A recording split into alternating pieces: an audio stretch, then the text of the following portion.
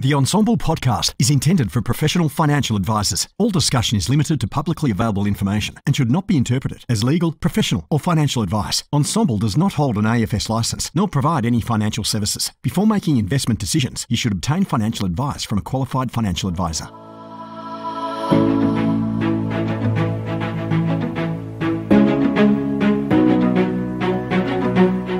G'day, Clayton here from Ensombl. Thanks for joining me for this podcast. It's a pleasure to be able to do this from time to time.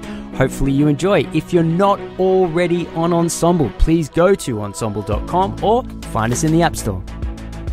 This podcast is proudly brought to you by 360 Health, MetLife's award-winning end-to-end health program designed to help your clients defend against serious health conditions so they can live healthier for longer.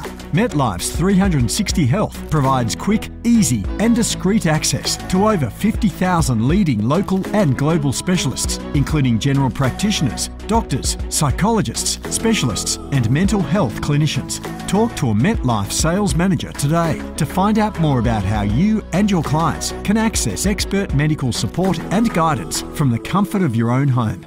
G'day, Clayton here from Ensombl. I'm with the one and only Emily. Thank you so much for coming on. Thank you for having me. I'm a little bit disappointed that I didn't get your classic podcast introduction, but it's all right. I'll forgive you this time.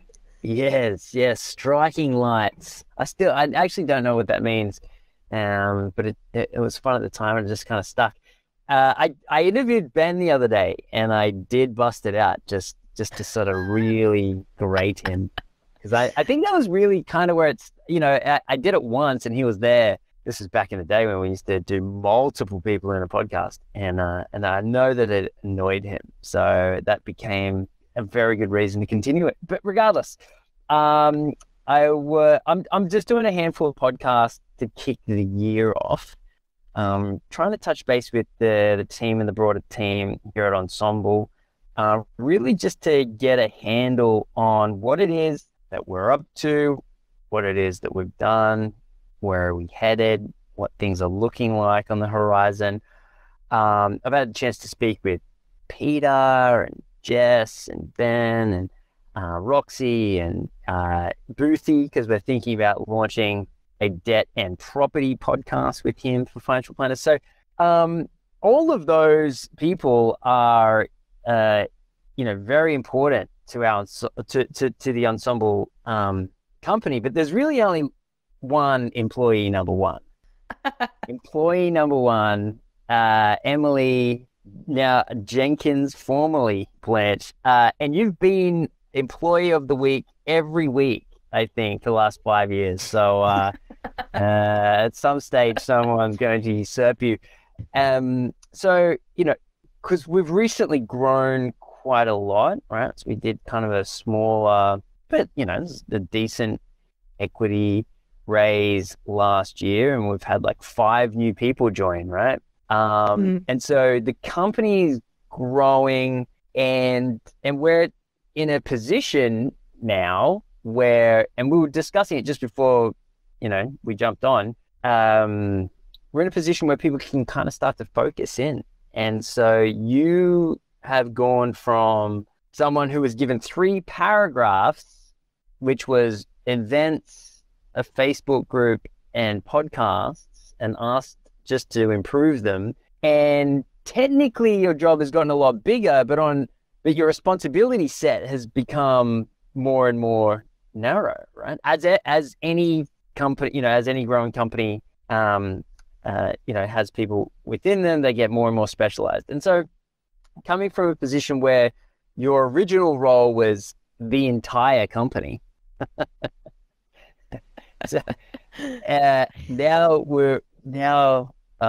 you've become far more specialized over time. So I'm kind of keen just for those that don't know, where you've come from before Ensombl, what you've been doing at Ensombl, and where you see what you do with Ensombl and the company as a whole. Where is it going to from here? So let's start with right at the beginning. Where are you from? What's your background? I know we did this many years ago, but they might not have heard. So yeah, let us know. This is true. This is true. And wow, you're making me think. I haven't had to think about pre XY for a while. So the shortened version is I studied a business degree at university. I went straight into financial planning. So my first official full-time professional gig post-university was in financial planning. And I enjoyed it. I enjoyed the work. I enjoyed the people, but I had an itch that needed to be scratched, which was traveling. I then spent 2 years overseas, and that really started this process of working out what it is that really lights me up, like what really gets me excited. And through a couple of years and a process of elimination, working in all sorts of industries, I came back into the industry that I really love. Like, I'm genuinely excited about financial planning and financial advice and the transformational difference that it makes to somebody's life, but in a way that really aligned with, what sets off the fireworks in my belly. And for me, it's client experience, it's customer service, it's human connection, like bringing two people together that I know can collaborate and create something magical that they couldn't create themselves. That was really it. And the universe works in mysterious ways, connected us together, and hence I was introduced to what was XY Advisor. And so that started a journey of what, it's been 6 years now, I think. Yeah. Yeah. And to just elaborate on what you mentioned earlier around getting 3 paragraphs. So when I joined the XY team, I specifically remember receiving an email from the guys, said, "Hey, so we'd like to offer you a job. We have no idea how much time's involved. We have no idea like what exactly is involved, but here's what we do so far." And it was just a Word document with 3 paragraphs on it. "If you can make this better, go for it." And I mean, maybe I was naive, but I was also very excited, and I was like, I'm in. So it really went from there. It started small. I think I started moderating the Facebook group, which, looking back in hindsight, it probably took, I would say, at least 10 to 12 months to really build that rapport with people. Totally. And build that, I guess, authority in a respectful way, where people really then knew I wasn't going anywhere, and we started to get a really good flow. So that organizing events, and I wore every hat, didn't I? It was organize this event, look after the Facebook group, do all the execution on the podcast. Yeah. So I had a finger in every possible XY pie that existed. And over time, it's just slowly been this process of, I think I refine the work, like what needs to be done. And then as we build on the resources, we're able to bring somebody in to then do a handover so that someone who can create far better work than I can create can take it and run with it. And that's really been the process. It's just this process of iteration over the last 6 years to get to where we are now. So most people would know of me as head of community. That's been my title, my role. And now I'm chief product officer. And I was thinking about, what is it that I do? Like, what is my role of chief product officer? And fundamentally, it's not overly different to what I've just naturally been doing this whole time. But now it just gets a lot more scientific. Yeah. So it's been a very interesting journey, and I've loved every minute of it. It's been really hard, like hard work.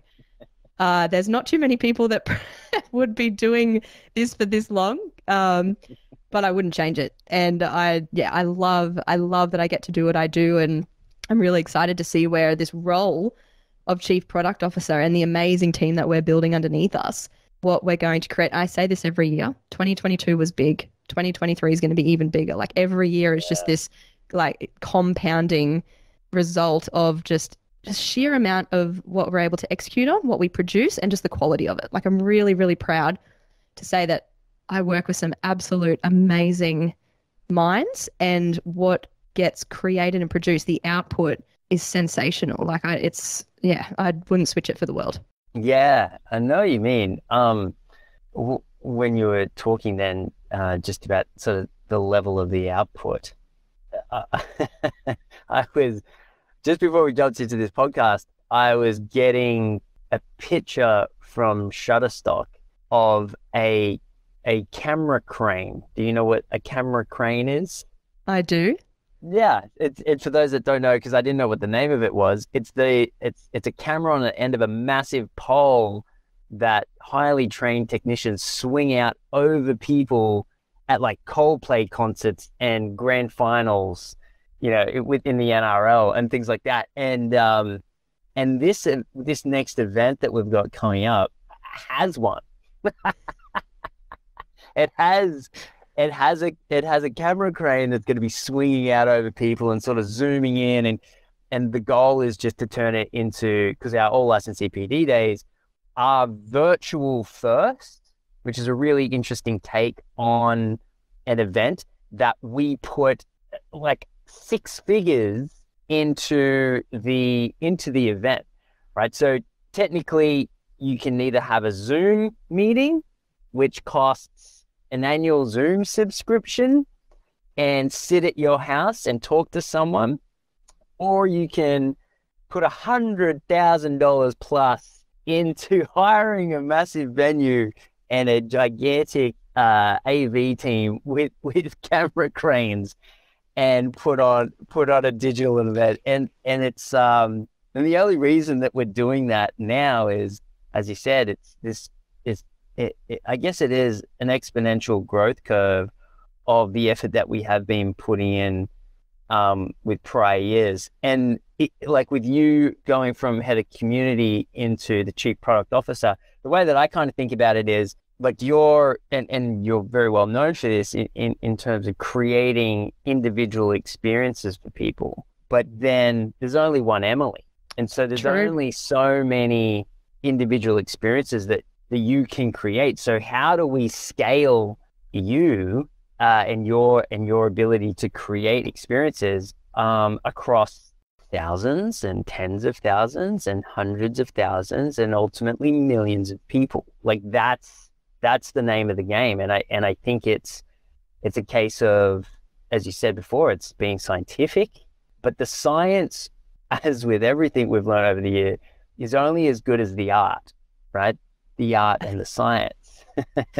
and the science, the way that we're sort of approaching growth and engagement and value delivered is scientific on the back end. And we've got a team that does all that now. But really it's the art up front. It's what are we testing and why are we testing it and who is benefiting from it and what are the tests? Like the question, what are the tests, is kind of the thing that delivers what the output is that's getting tested, right? And so I think, yeah, we're kind of in a really exciting place now where we're building up the more scientific side of the company to better support you and what it is that you deliver. And I think that's a kind of a great way to look at it. I think we will know we're successful when we're scaling Emily.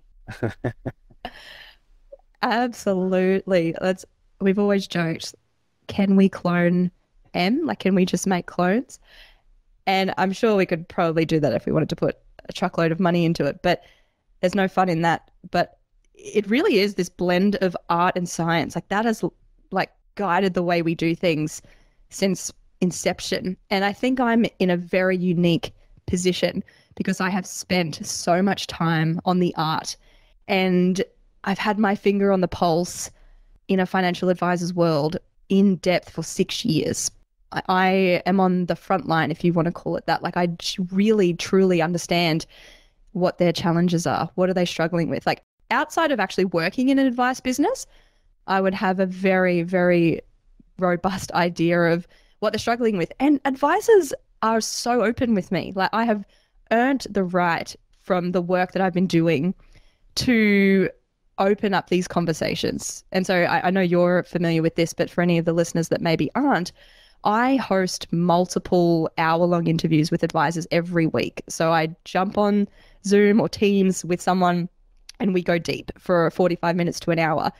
And I always say, like, brutal open honesty, like, I welcome it with open arms. And they will tell me what's wrong in the world of financial advice. They'll tell me what's not working in Ensombl. And like, where else can you get that kind of honesty? So I really take it as it's my responsibility to take those insights, to really understand what are those problems, what are those challenges, and then bring the science into it, right? Like, how can we use our ecosystem and conduct tests and try different things that will ultimately serve and solve those problems. And one thing I never let myself, like, I don't fall into this trap of thinking that it's the same every year, every time. Because what an advisor was struggling with even 6 to 8 months ago is not what they're struggling with now. And it certainly is not going to be what they're struggling with in another 18 months' time. So constantly iterating, constantly changing. There's a reason why our events, like, we've never ever had a process for organizing an Ensombl event, because it changes all the time. Yeah. But it's the reason that they work is because we're constantly, like, we're taking on the onus to change our processes all the time, but we do it to ultimately solve the advisor problems. And, you know, the fact that we delivered over 20,000 CPD points at our first 2 all licensee PD days last year, I mean, that kind of speaks for itself. So yeah, but even the all licensee PD days are the result of those interviews that you do. Like, I remember clearly going through some of because we'll catch up on a regular, probably once every 6 months, maybe even more often than that, once every 3 or 4 months, and discuss some of the things that are going on. And you said once advisors are struggling to get their CPD, and it really took me by surprise, because if you go back, I think it was maybe the first online iteration of Ensombl, XY at the time, was we created a CPD like website, right? Like, that was our entire reason for being online at that stage. It was all our development went into creating a platform where people could get CPD, and it bombed, right? It bombed, and we put so much effort in over a long period of time. We had next to no money back then, and the small amount that we had, we were still throwing everything at this CPD environment. And we thought it would work because we knew advisors like to learn from other advisors. So that was a big tick. We knew advisors needed CPD points. That's a tick. And so we just put those two things together. We thought, well, if advisors are creating CPD courses, surely that will work. It just did not work. Just did not land. And I remember walking out of, walking backwards out of that environment and thinking, I'm never touching CPD again. Like, the premise was clearly people don't need CPD because what we offered, we assumed would work, and because it didn't, my natural conclusion was then, well, people don't need CPD. And then you, with these interviews, came back and you said, look, all these advisors are going from these large licensees where they were regularly doing PD days into these smaller licensees which don't do PD days. And I remember looking at you going, wait a second, are we going to do a PD day? Like, is that what we're going to do? And then the first question was a non-licensee, are we allowed to do a PD day? And we got some legal advice. Yeah, there's no reason why we can't. Let's go. And yeah, and it's kind of weird because a lot of people now think that we're a licensee PD day company, but the truth is that's the latest thing that we've built, right? We've only ever done 2 of them. We've done over 600 podcasts. Yeah. For context, and so obviously a lot of people know us from the podcast. But with 7,000 plus members now on the Ensombl platform, I think it's fair to say that a lot of people know us from that as well. And so, yeah, it is interesting. I think a lot of companies talk about knowing what their ideal market wants and or doesn't want. And yeah, I think we've been doing it for years now. And just you engaging with the advice community the way that you do has really helped us sort of set up to deliver as much value as possible to them. Well, what you get from, or what I get from these interviews, and we don't just solely base our company decisions on these interviews. There's a few things at play. They are certainly a big proponent to the discussions we have of what we're going to do next, but we also take the thousands upon thousands of words and conversations that happen on the platform. And so I really look at these interviews as peeling back the layers. Like, that's how you get the context, because you can easily say advisors want or don't want CPD points. You could say advisors are craving CPD points, but they don't want to log into a training learning management system and do it on demand by themselves, but they do want to acquire as many points as possible, as efficiently as possible, without having to leave my house. I can order Uber Eats for lunch. I can smash out a quarter of my annual points and get it done. That is the kind of CPD that I want. So unless you're actually peeling back those layers and understanding or asking the questions, why are you demanding CPD points, and how do you want to receive those? Like, you could totally be off course with what you implement because you haven't dug deeper into what is the context and what's the why behind that actual desire, which has been really powerful. And also, I learn something new every single time I have these conversations. It's fascinating, and my mind starts going crazy with ideas, and then I've obviously got to rein those back in and go, okay, like, can't do all of those things. But I honestly, I just, when I think I understood what an advisor was dealing with, I learned something new. And I would just say to anyone listening, because a few advisors that I've interviewed have said, this was an amazing process. I should do this with my clients. And my response is always yes. Yes. And you don't necessarily have to do it yourself, but if someone in your team could make contact and talk to your clients. Because one of the responses I receive from advisors is, thank you for letting me be a part of this. Like, I really feel like I'm contributing. And I always say, like, we are advisor first, we're advisor led. So your input really helps us direct the way that we shape this organization. And people really feel attached to our brand. Like, it's not about us, it's about the 7,000 plus members that are on Ensombl. And so you think about an advice practice as just being a smaller version of that. And, when you're thinking about new things to implement for your clients, what better way than to actually ask them? And the response that you'll get more often than not is that they're happy to contribute because they feel like they're a part of the process.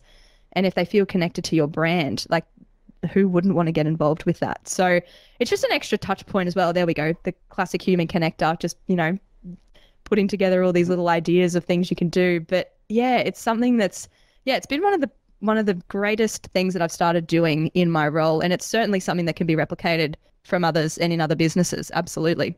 And for those that don't know, it's basically what does Ensombl do that you like? What does Ensombl do that you don't like? What is it that you'd like us to do? And what is it like that we're not already doing? And what are some things that we'll kind of go into it, because you're the one that obviously asks these questions, and I think you've got like 10 or 20 of them, right? So so they really guide the conversation. If we hit all of them, fantastic. If we hit some, awesome.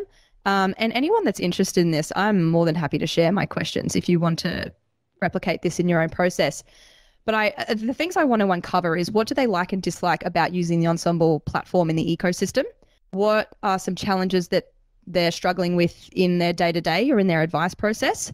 And if they could wave a magic wand and change or add or take something away from Ensombl, like, what would that be? Or what is one thing that would help you do your job better?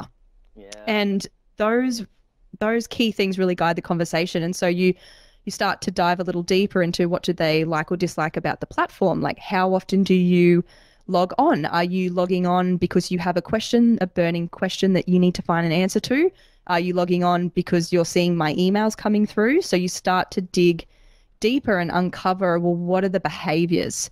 And that's the other thing I would say is wherever possible, focus on the actual behaviors and actions of somebody rather than would you like or would you want to do this? Because I can say, I really want to eat healthy. But then if you put a bowl of fruit and in the office lunchroom, I'm probably not going to, like, I may not eat it. It's like, well, you said you wanted to be healthy, but actually follow someone's actions and their behaviors. So, for example, if you think about the PD day, have you been to a professional conference in the last 12 months?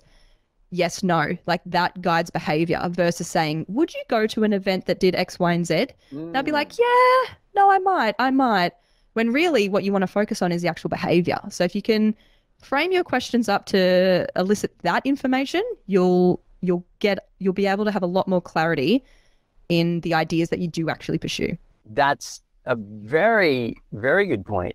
And so if I put my financial planning hat on, going to my existing client base and going through this process of, hey, what do you like about what we do? What don't you like about what we do? If there's one thing that we could add that would make your life better, what would that be? That's a super interesting process. And yeah, like probably not the advisor would be the best way to do it. I would imagine like someone in the team that's not the advisor would make that a little more accommodating. Yeah, I agree. Here's a very practical example, right? Just to try and put this into context. So I put my beautiful dog in for training last week. So he did a board and train. So from Monday to Friday, he stayed with a trainer and learnt all the ways. So lots of training. And it was amazing. And then on Friday, Craig, my husband, and I did a training session with the trainer so that we could learn all of the commands. Now, me sitting here with my product hat on, post that whole experience, I've already got ideas. And me being the person I am, I've already reached out to the trainer and said, hey, I've actually got some feedback if you're open to it, like on how you can make this better, because that's the altruist in me, right? But not everyone does that. Like 99% of people are not going to do that. But I'm sitting there, I'm sitting there thinking, you know what would have been more valuable than us doing an hour session as owners would be to do half a day, because there's so much information to take in. And you can totally relay this to an advice process. There is a lot of information that a new client has to take in, which can be very overwhelming. And it's like the easy option is to just go, yes, I understand. Yes, I understand. Yeah. And then later on think, holy crap, I've got to go through all that again. So it can be quite an overwhelming process. So there's one thing straight off the bat. Like my suggestion is, hey, you should actually like do 4.5 days with the dog and then do half a day with the owners if you can. That will be so much more powerful. So imagine that from a client in your advice process, like just asking them the question, how did you find that experience? Or is there something we could do differently or better? And not just in a feedback form as well. Yes, correct. Yes. Have a conversation. The one-on-one interviews is the gold standard of data collection, because you can break it down into, like we'll ask financial planners at the end of our, say, the All License CPD day, how did you enjoy it? Never, it gets 4.6, 4.7, whatever. But when we sit down and ask them, did you go to it and did you enjoy it and why did you go or why didn't you go and all that kind of stuff, then it really allows us to better improve for the next time. And I'm not even messing around. Definitely add in the question, did you like the camera angles of the latest events? Because what I'm trying to do, right? What I'm trying to do is I'm trying to set this event up to be such like leagues ahead of any other digital or virtual event that is done in the world, realistically. Like, I think the fact that this is a virtual first event, so we're designing it for the virtual experience, and I just want to make it the best in the world for a virtual event. And I think camera angles and like we're going to introduce we're going to introduce our sort of artificial intelligence to start introducing the problems that the presenters are solving from the advisor's point of view. And that artificial intelligence has this horrible poxy Australian accent, but it is what it is. We might change it to American, who knows? But because the American one's not as bad. But like, there's a lot of stuff that we're going to include this time around, and I do truly hope to create something that, obviously we need to track engagement so that we can accurately deliver the CPD points at the end. From the very beginning, we never wanted someone to be able to open their computer, stick it in a corner and not watch. And so, we took care of that very early on. But now, because they're watching, if I could set it up so that, someone just puts it on their TV at home, like casts it to their big screen TV and just sit there, and like, I would love for the experience of it visually, even virtually visually, to be really impressive. So that's what we're going for. Well, that's the goal, right? Like, where it is absolutely wild to think that we live broadcast for 10 hours straight, and people, like, I think at the last event, the average time that an individual participant tuned in was just over 7.5 hours. Yeah, it's a lot. They're essentially binge watching a Netflix series. So you think about the quality that you get in viewership from watching something on Netflix. Essentially, our goal is to match that and kick back late, put the recliner out in the lounge room, put it on the big screen, have your notes ready on your Trello board or Airtable, whatever you use, and just take that time to soak up some new ideas, actually note them down. And ultimately, our goal is to make sure that the time an advisor spends in our world is time well spent. So there's a lot of work that goes into the content for a PD day. Like, we are not like any other industry conference that exists. And it's very interesting going through that process with our thought leaders and our educators, because we are so unconventional, because we have a very high standard. Like, if we are going to put this content in front of an advisor, it needs to add value to their day, it needs to be relevant, and it needs to be engaging. Otherwise, what are we doing? So absolutely. The visual element, so the visual element is I just look at that as, we would like to create like something that Netflix does, because if people are going to put that on their big screen, we got to make it look good. And this upcoming event, I'm super pumped about, super excited about. And then I wonder, because we want to do like a giant, kind of ensemble conference once a year as well. And I always think, I wonder if it ends up just sort of, emerging out of one of these all licensee PD days kind of thing. Because what I can see happening is, we build this for a virtual first event, and then, our first goal was, well, I wonder if we can get an in-studio audience. And then turns out that wasn't difficult to obtain. And so now we're kind of like, well, like, how big do you want the in-studio audience? You know what I mean? So if it's 100, is it 200?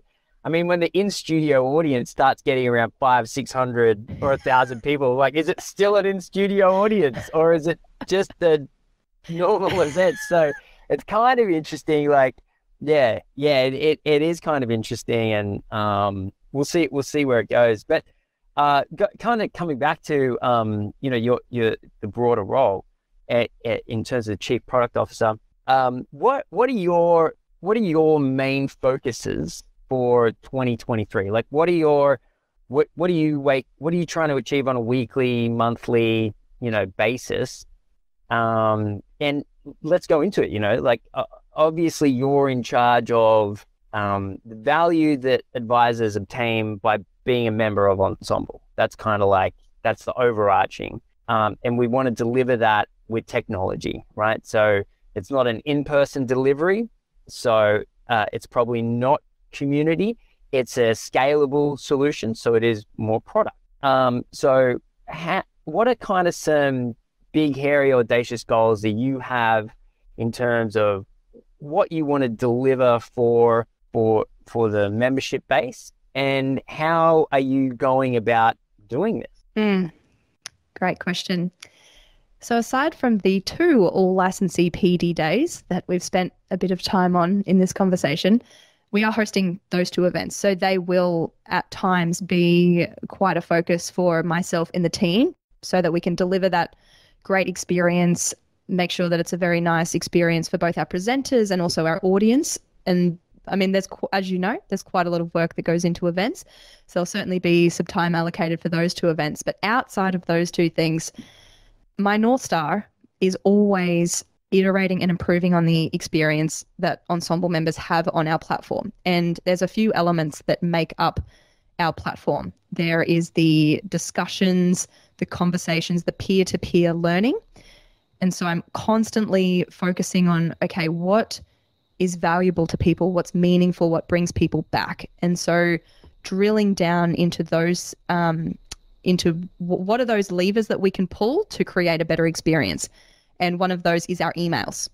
So I have spent a ton of work over the last few years, maybe more than I would like to admit, understanding and refining our email method. And I'm pretty confident in saying that we're doing really well.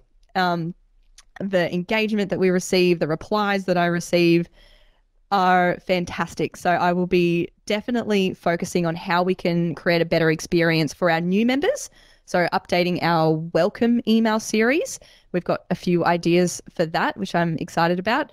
And then just that constant ongoing communication that because we do have this dialogue with Ensombl members. Like the amount of replies that I get to a daily email that goes out is absurd for a type of an email communication from an organization to its user base is wild. So I would love to keep understanding how I can improve on that, because ultimately I want to make sure that our emails are something that people want to see in their inbox. You know, we've all got those emails that we're like, oh, no time for that. Oh, let's just delete.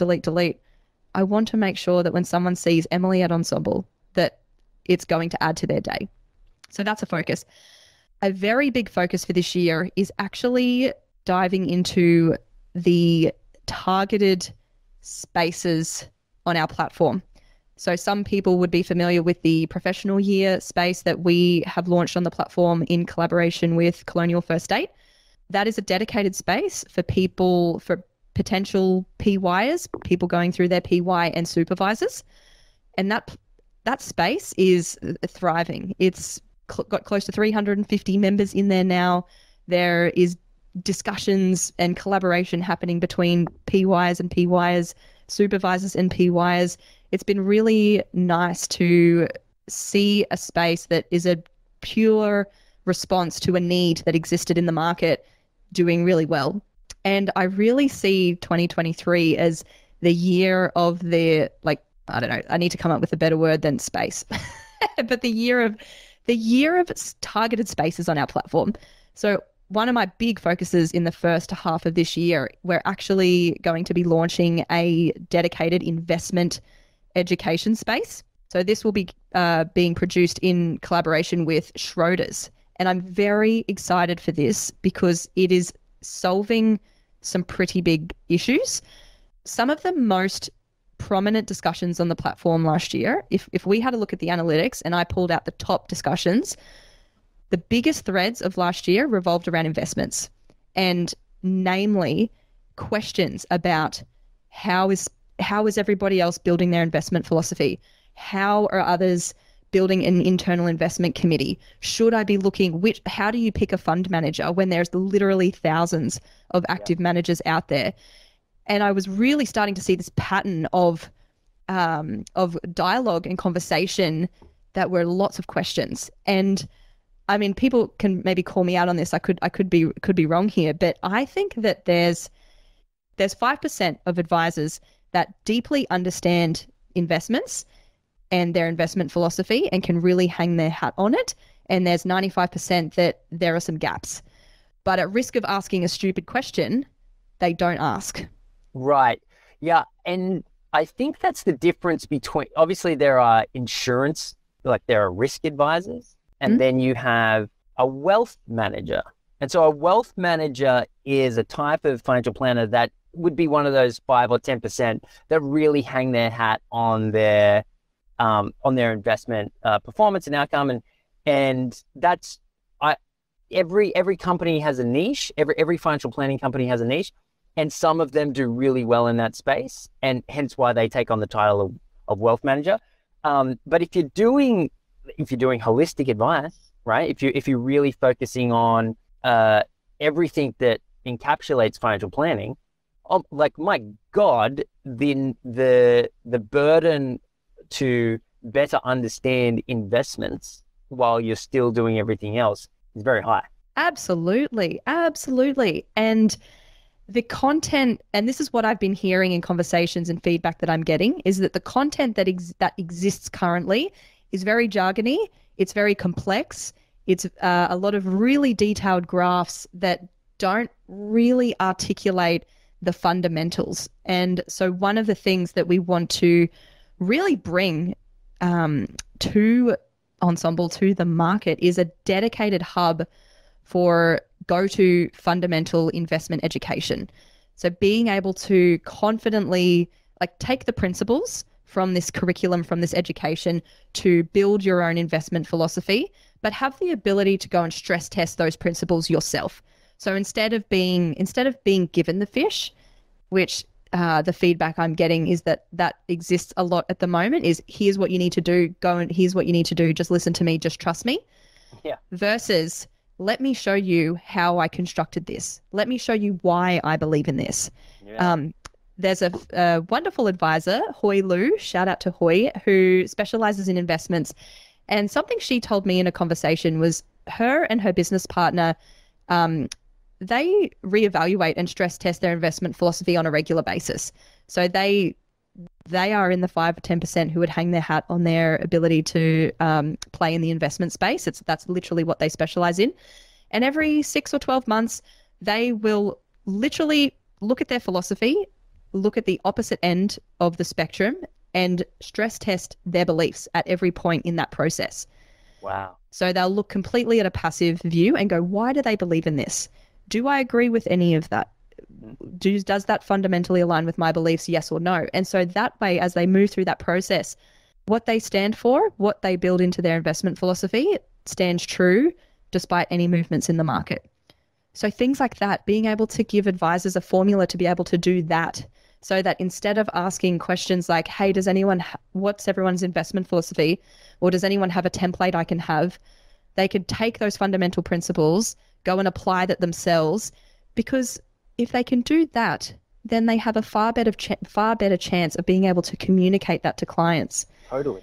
So our goal is to educate, to not indoctrinate, but to educate, so that advisors can really understand the fundamentals themselves to a point where they can then go and communicate that to their clients.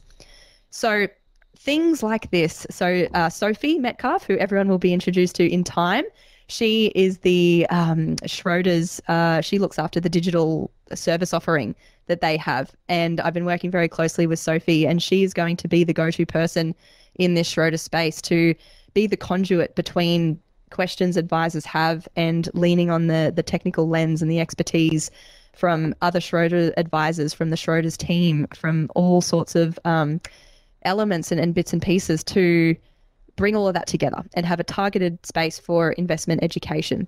So that's just one example. There'll probably be more in the future. So that will take up a fair bit of time, but I'm really excited about it because it's answering a lot of questions and challenges that are existing and popping up.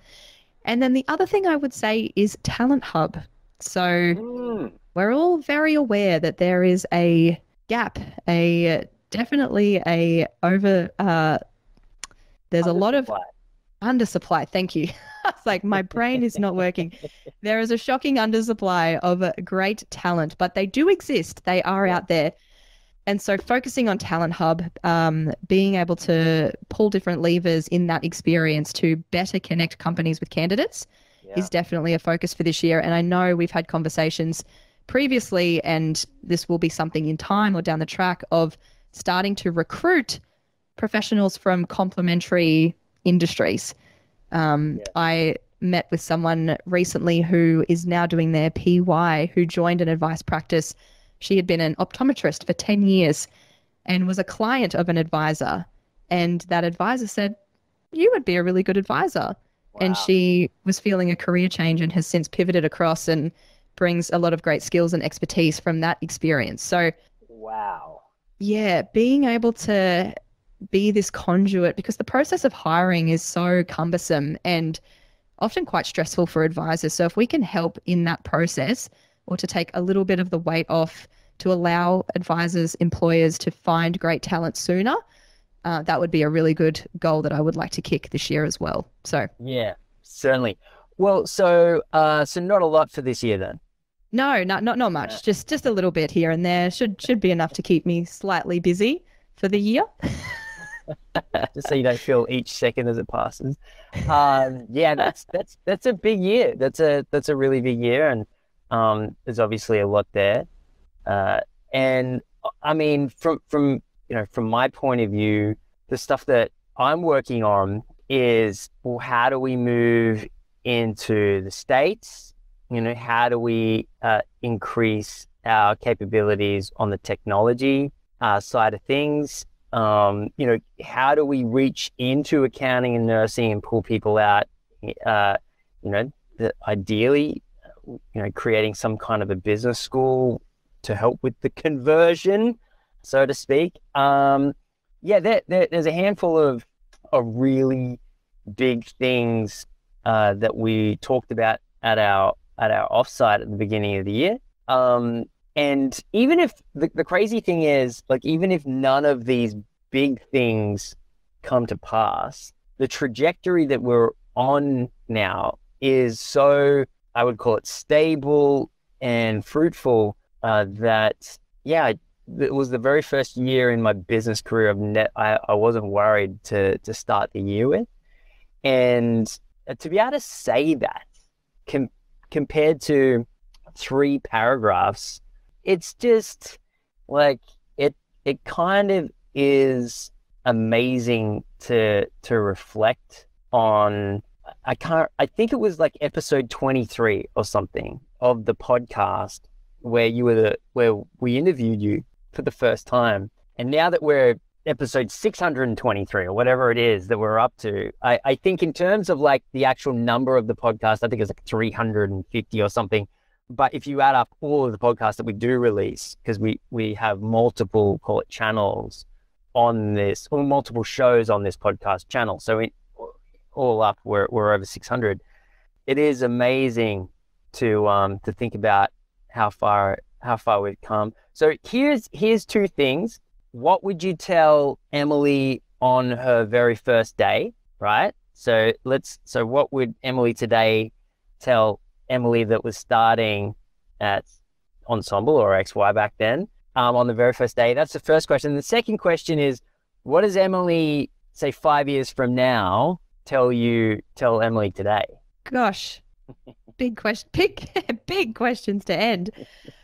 So if I was talking to Emily starting on day 1, I would say, girl, you are in for a ride. Strap in. You are going to stretch yourself and create more than you thought possible. And there will definitely be moments where the only explanation to keep going is not logical. It is purely on gut feeling and just drive, but it is all going to be worth it. And you'll meet some amazing people, really broaden your professional circle in ways that you didn't think you ever would. And you'll get to a point where you're able to build up the skills and the magic that people have within them. You'll be able to build that up in other people, which is ultimately the goal. So That's what I would tell Emily starting on day 1. Yeah. And Emily 5 years from now, what would she say to you today? Goodness. So Emily 5 years from now is saying to me, she is saying, your North Star of creating something bigger than yourself has absolutely come true. And you can hang your hat on the fact that everything that you've done in this company, in this organization, is done with a mindset of, how can I make other people's worlds better? How can I make other people's professional lives successful? Like it's a very meaningful, impactful drive that you have had, and that has stayed consistent throughout it. And there are now hundreds of thousands, millions of professionals leaning into something you created, something you think wouldn't have survived many years ago. And that's their number one go-to. Like when a professional enters their industry, the fact that they're leaning into something you created is pretty special. So go and celebrate that. Hell yes.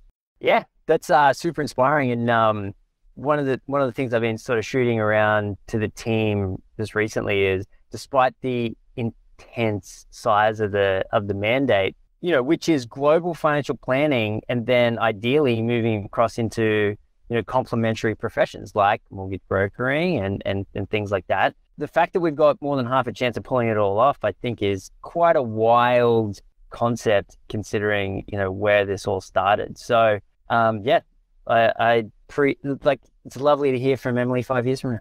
But let's cross check this in 5 years and see what happens. Yeah, exactly. Cool. Well, that's everything. So thank you so much for jumping on, sharing with us today, Emily. It's been a pleasure to sort of get you back on. I think this is probably like the third or fourth in total that you've done, but it's always a pleasure to have you, considering, you know, you are the you're the heartbeat behind everything that's happening on the advisor side of the company. So thanks for coming on. Of course. Always a pleasure.